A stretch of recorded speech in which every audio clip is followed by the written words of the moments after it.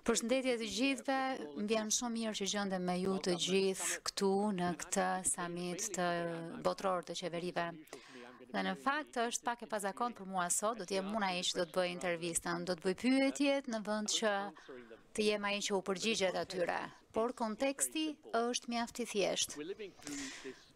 Po jetojmë në një revolucion të jashtëzakonshëm teknologjisë. Dhe me sa gjykoj,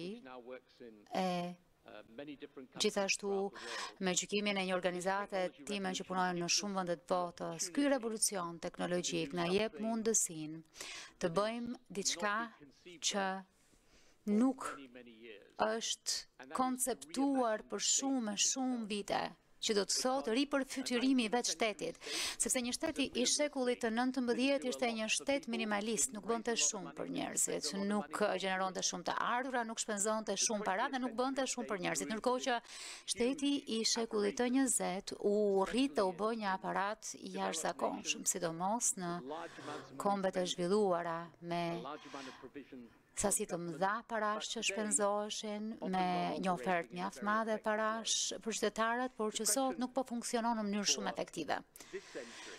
Pyetja për këtë shekull është, a mund ta ripërfytyrojmë shtetin përmes revolucionit të teknologjisë e të ndërtojmë shtetet të shekullit të 21 që të ofrojnë shërbime shumë më të mira me një kosto shumë më të ulët. Kjo është sfida dhe nuk ka njëri më të mirë për ta diskutuar këtë gjë se sa miku im, kryeministri i Shqipërisë, Rama. Shqipëria është një vend që në vitet 80, në fillim të viteve 90, ishte lënë pas bote, ndërkohë që gjatë këtyre viteve ka bërë hapa të jashtëzakonshme përpara, PBB-ja është rritur në mënyrë të jashtëzakonshme gjatë këtyre 10 e kusur viteve dhe Edi si kryeministër është i përqendruar shumë tek revolucioni teknologjik dhe ajo çka mund të bëjë ai për vendin e tij. Kështu që dua ta nis, Edi, me një pyetje makro të përgjithshme. Titulli i panelit tonë është, a është zgjidhje teknologjia? Do të thoja, më thuaj pastaj nëse bie dakord apo jo, është sigurisht një pjesë shumë e madhe. Sa i madh është ky revolucion teknologjik dhe sa e vështirë është për udhëheqësit politik që të mbajnë ritmin me të. Pikë pari dua të korrigjoj paksa prezantuesin, sepse u prezantova si kryeministër dhe Tony u prezantua si kryeministri 51 i Britanisë. Megjithatë dua që t'i them auditorit që unë nuk do t'jem as kryeministri, nuk do t'isha as kryeministër, as një njeri i angazhuar në politikë përpara ti dhe përpara se sa nëse nuk do të ishte për ta dhe përpara se sa ta njihja ishte modeli im dhe frymëzimi për të hyrë në politikë, për të reformuar Partinë Socialiste dhe për të besuar se jo vetëm politika mund të jetë një forcë për të bërë mirë, por po kështu mund të jetë një rrugë e tretë për të majtën. Doja që kjo t'ishte e qartë, sepse kështu të gjithë do të kuptoni se nuk do t'isha më i privilegjuar se kaq, se sa të kem dikë i cili tashmë është një mik, është një nder për këtë, por që është arsyeja kryesore përse unë u bëra kryeministër.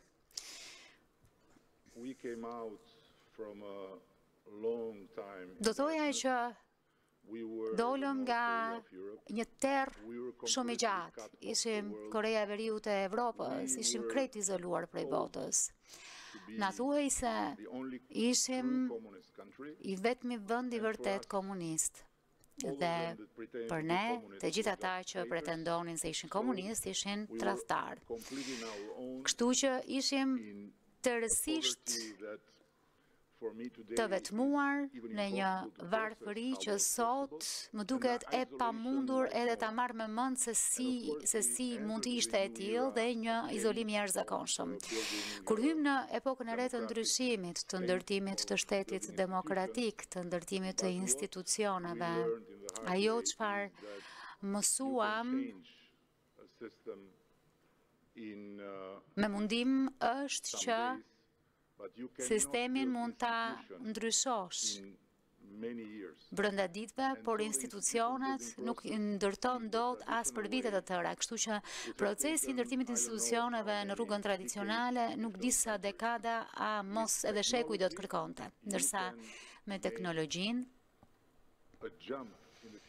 mund të bësh një kapërcim në të ardhmen që është vërtet diçka e cila deri në zhvillimet aktuale të inovacionit do të ishte e paimagjinueshme. Natyrisht, edhe inteligjenca artificiale është evolucion vetvete, kështu që në Shqipëri ju po përpiqeni që të përfitoni edhe prej kësaj. Ajo çfarë po bëni është të ndërtoni një infrastrukturë digjitale, keni plane për identitetin digjital. Na thoni paksa diçka për elementet e ndryshme se si po e sillni këtë revolucion digjital në vend.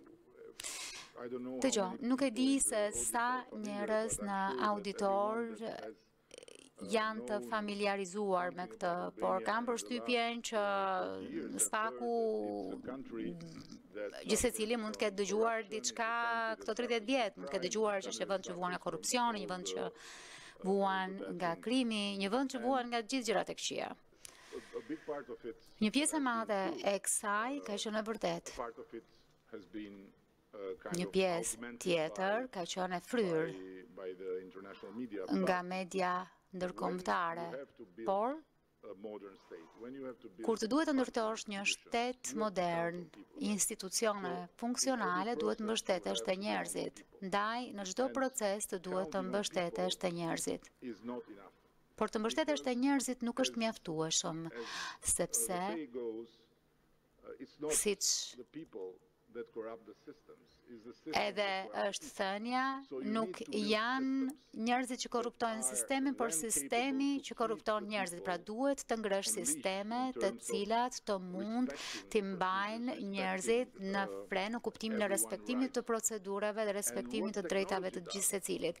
Ajo çfarë bën teknologjia është që nxjerr nga tabloja atë ndërmjetësin dhe bën të mundur të pasurit të një sistemi shërbimi për njerëzit që lidhet drejt për drejt me njerëzit. Më lini t'ju jap një shembull. Ne kemi ndryshuar kryekëput mënyrën me të cilën merremi me shërbimet publike pa letër. Jo shumë vite më parë, për çdo dokument, për çdo certifikat, për çdo licencë, për çdo dokument për të vërtetuar gjëra të tilla si për shembull nuk ke qenë asnjëherë i dënuar apo nuk të është marrë asnjëherë leja e drejtimit, duhet të mbaje rrath të gjata në sportele, në kushte të këqija. E pastaj ndodhin edhe shumë gjëra që derisa të vinte rada që të merrje dokumentet. Dhe çdo gjë është digitalizuar tashmë, po. Është digitalizuar, nuk kemi më sportele, çdo gjë është ndërveprimi drejt për drejt midis personit që ka nevojë për shërbimin dhe telefonit të tij celular apo kompjuterit të tij. Aso kohë njerëzit thanë që kjo do t'u hiqte shanset të moshuarve apo fermerëve, pra ata nuk do të kishin akses, por ndodhje kundërta. Kjo u dha akses të gjithëve atyre që fizikisht nuk kishin mundësi të vinin, të mbanin rast, të merrnin autobusin nga fshati në qytet e kështu me radhë. Ajo që është interesante është që mund të shohësh çdo aspekt qeverisjes dhe të kuptosh se si ndodh ndryshimi, mund ta bësh në kujdes shëndetësor, mund ta bësh në arsim, mund ta bësh në kuptimin e pagesave që u bën njerëzve, por po kështu e keni bërë edhe në procesin e drejt integrimit bashkimit evropian dhe si i ndryshuat rregullat për ta bërë Shqipërinë një partner të mirë në këtë rrugtim drejt BE-s. Ky është një shembull tjetër se si teknologjia mund të jetë bekim i vendeve që kanë mbetur pas, se si teknologjia mund t'i bëj këto vende që janë më mbrapa të bëjnë gjëra që pa teknologjinë do të kishte qenë e pamundur t'i bënin, e madje edhe t'ua kalojnë atyre vendeve të cilat janë shumë përpara tyre. Për të hyrë në Bashkimin Evropian, teknikisht na duhet të transpozojmë të gjithë të ashtu quajturin korpus të legjislacionit të Bashkimit Evropian. Sa për t'i dhënë një ide auditorit, janë më shumë se 4.000 akte ligjore në ligjore që duhet të transferohen. Tradicionalisht kjo ka nënkuptuar për vendet përpara nesh një armat përkthyesish, hartuesish, një armat certifikuesish dhe minimalisht në rastin e Kroacisë, që ishte shumë e suksesshme, u deshën 7 vjet. Pra Kroacisë ju deshën 7 vjet vetëm për të bërë këtë transpozim letrash, është një mal me letra. Për fat të mirë, një prej figurave më të shquara të OpenAI dhe ChatGPT është një zonjë shqiptare. E telefonova në momentin që ChatGPT sapo u shfaq dhe e pyeta, mund ta ndihmosh Shqipërinë të hyjë më shpejt në Bashkimin Evropian? Ajo mendoi se po bëja shaka. I thash jo, a mund ta përdorim këtë për të bërë transpozimin? Ajo më tha, me interes, le ta provojmë. Dhe testet tona po na tregojnë që mund ta bëjmë në formën aktuale të teknologjisë që është zhvilluar për 2 vjet, por duke parë se sa po përmirësohet teknologjia muaj pas muaj, jam i bindur që kohë mund të shkurtohet. Pra ka të bëjë me ndryshimin që është e pamundur edhe të parafytyrojmë se deri ku mund të shkojmë sa i takon mbërritjes me shpejtësi në stacione të cilat do të kishin kërkuar breza e breza të tërë që ne ti arrinim. Sa i takon infrastrukturës së nevojshme për t'i bërë këto ndryshime. Duhet të keni një infrastrukturë re, pra të keni të dhënat aty dhe pastaj identitetin digjital që çdo qytetar të ndërveprojë me qeverinë përmes telefonave dhe celular. Ne po punojmë me 2 nga burimet më të mëdha të dijes dhe të teknologjisë të kohës sonë, me Microsoftin dhe Oraculin, dhe po përpiqemi që të marrim më të mirën e njërit dhe tjetrit. Duke qenë se jemi përballur me një sulm mjaft masiv nga Irani ca kohë më parë, e duke qenë një objektiv i përhershëm i sulmeve kibernetike nga Irani. Ne e dim jo vetëm logjikisht, por edhe e dim në lëkurë se sa e rëndësishme është kemi të dhënat sigurta. Duke hyrë në një re të konceptuar të formatit Oraculit është një arsye tjetër e rëndësishme për të pasur siguri dhe paprekshmëri të të dhënave në një re që është konceptuar për ty dhe që është vetëm reja e Shqipërisë. Kjo është diçka në zhvillim e sipër në shkallë mjaft të gjerë në botën e Oraculit. Ndërkohë që me Microsoftin po punojmë për zgjidhjet e inteligjencës artificiale, për të cilat jemi shumë optimist që do të na japin një nxitje mjaft të madhe për ta ndjerë të ardhmen shumë më pranë se sa sot. Megjithatë, si e krahason, si e shihni sistemin tuaj krahasuar me të, sepse ata që kanë qeverisur gjithmonë e din që sistemet qeveritare janë rezistente ndaj ndryshimit. Keni potencialin, për shembull, në kujdesin shëndetësor. Mund të keni një doktor të inteligjencës artificiale që mund të ulet krah mjekut të vërtet.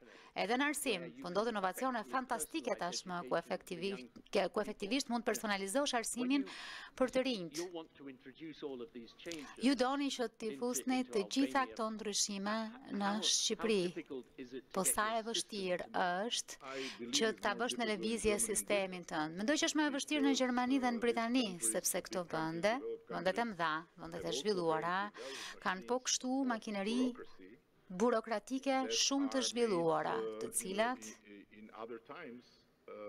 janë ndërtuar në kohë të tjera, e janë si anije të stërmëdha të cilat duhet të marrin kthesa, ndërkohë që e jona është vetëm një varkë e vogël.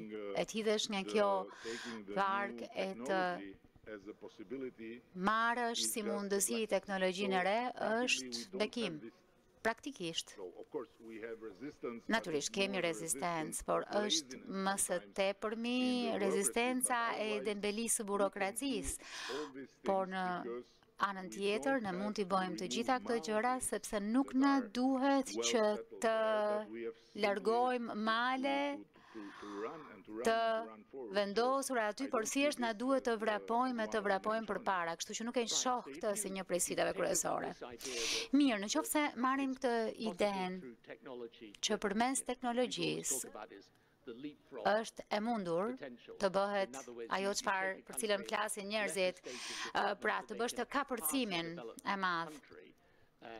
Pra që të mund edhe të te kaloj një vend të zhvilluar përmes shpjellimit të teknologjisë. Për ta bërë këtë, që të jemi të qartë për këtë, sepse këto janë ndryshime që ju i keni bërë në Shqipëri, ju po ndërtoni infrastrukturën digjitale, pastaj aplikacionet dhe më pas siguroni aftësinë e qytetarëve që të ndërveprojnë drejt për drejt me qeverinë për gjitha shërbimet. Kjo ndikon po kështu çdo aspekt të ekonomisë suaj, edhe bujqësinë për shembull. Po, ajo çfarë përmendet për mësuesit dhe për mjekët është një tjetër pjesë e bekimeve. Sepse nën kupton që vende si Shqipëria do t'jenë të afta përmes teknologjisë të marrin pjesë në një hapësirë të dijes më të mirë të botës. Kjo, po kështu, trajton e zgjidh problemet që vende si tonat, por edhe vendet të tjera në Evropë kanë me personelin, me mësuesit për shembull që janë të gatshëm të shkojnë në një vend tjetër të mësojnë, apo mjekët të cilët nuk duan të qëndrojnë për një pagë e cila nuk është e mjaftueshme. Pra e gjithë Europa jugore po buan nga një ikje e mjekëve që shkojnë diku tjetër. Kjo është një tjetër pjesë e bekimit, kapaciteti për të marrë dijen më të mirë përmes teknologjisë. Dhe shik këtë qytet, ky është një nga qytetet më të sigurta në botë, por është një prej më të sigurtave në botë, jo sepse ka një numër më të madh policësh se sa në vende tjera të botës. Në të kundërt, unë kam vizituar mbi 6 herë Emiratet e Bashkuara Arabe dhe ende nuk kam parë një policë si duket. Për shkak të teknologjisë, kjo teknologji e fjalës fundit e ka bërë këtë vend një vend me normat më të ulta të kriminalitetit në botë. Përmes kësaj teknologjisë së re, mund të zgjidhim probleme të kriminalitetit, mund të zgjidhim problemet korrupsionit dhe mund t'u japim shoqërive dhe vendeve që për arsye historike a shumë arsye të tjera kanë mbetur pas sa i takon rrjetit institucional shtetëror mundësinë për ta ka përcyer këtë hendek shumë të madh të mbeturit pas dhe tu shërben qytetarëve me krenari. Po vim në minutën e fundit, se që ju thatë, Emiratet e Bashkuara Arabe janë një prej, do të thoja 4-5 vendeve shembull në botë sa i takon përdorimit të kësaj teknologjie. Kur i hidhni syt nga e ardhmja, dhe Shqipëria gjatë këtyre 20 vitesh e ka shumë fishuar PBB-n me rreth 8 herë. Është një vend i cili po e përshpejton ritmin. Ku do të donit në mënyrë ideale të ishit për 5 vjet me përdorimin e teknologjisë? Në skenarin ideal, për 5 vjet do doja që Shqipëria të ishte një vend i cili sillet dhe punon si një shtet antar i BE-s. Pastaj në do të jetë ajo zyrtarisht në Bashkimin Evropian, ky nuk është vendimi ynë. Por duke qenë se kemi ardhur drejt fundit dhe duke qenë se ju e dini më mirë se sa të tjerë që të ftosh një njeri nga Ballkani për të pasur një bashkëbisedim dhe të pretendosh që të bashkëbisedosh shkurt është misioni pamundur, sërish po ja del mban mirë. Dua të them diçka në fund që ka të bëjë me teknologjinë, por edhe jo me të. Po flisnim edhe përpara rreth faktit se ku do të shkojë kjo teknologji, çfarë do të ndodhë. Por për një gjë që nuk jam i sigurt se teknologjia do të arrijë të bëjë kurrë, është dielli, plazhet e mrekullueshme, luginat e bukura, malet e jashtëzakonshme, lumenjtë të shkëlqyer, liçenet fantastike dhe qytetarët mjaft mikpritës të Shqipërisë. Kështu që dua t'u them të gjithëve këtu, e janë në Shqipëri. Dhe në atë mjedis do të keni mendime edhe më të mira, ide edhe më të mira se si teknologjia mund të përplotësoj bekimin nga Zoti të një vendi që është mallkuar shumë nga historia. Edi, folëm një nga udhëheqësit që admiroj më shumë sot në botë. Faleminderit shumë që jeni këtu me ne sot për gëzime, për atë që keni arritur dhe për atë që do të arrini në të ardhmen. Faleminderit të gjithëve shumë.